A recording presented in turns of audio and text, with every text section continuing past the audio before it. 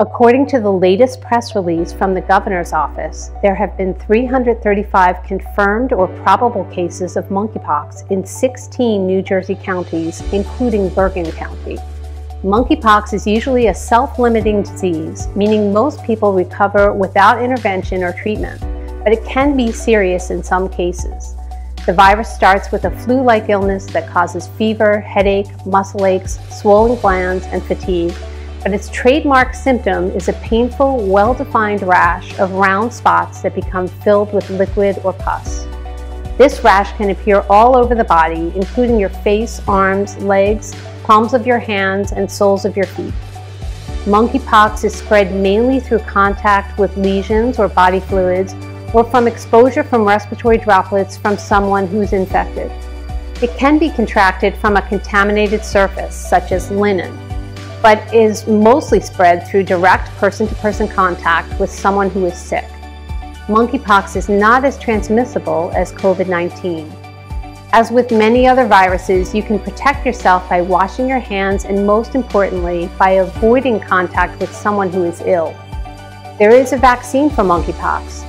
Those who have received the smallpox vaccine may have some immunity from monkeypox.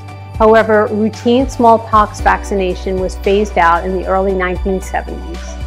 If you or a family member is interested in a monkeypox vaccination, Bergen Newbridge Medical Center, located in Paramus, is a vaccine site.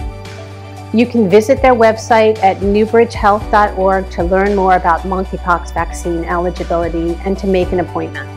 The Campus Health Committee is keeping a sharp eye on the progress of this emerging public health risk, as well as changes in the continuing COVID-19 situation.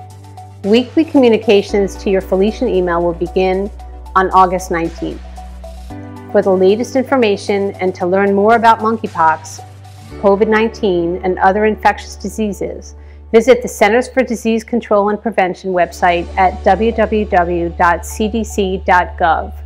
For updates on Felician University's recommendations and Campus Health Committee communications, visit felician.edu/vaccination. Please continue to take care of yourself and each other in the Felician tradition. Students who may be experiencing symptoms of monkeypox should contact the Center for Health. Faculty and staff should contact their healthcare providers with concerns about symptoms of monkeypox. Please continue to take care of yourself and each other in the Felician tradition of community and respect for ourselves and others, and be well. Thank you.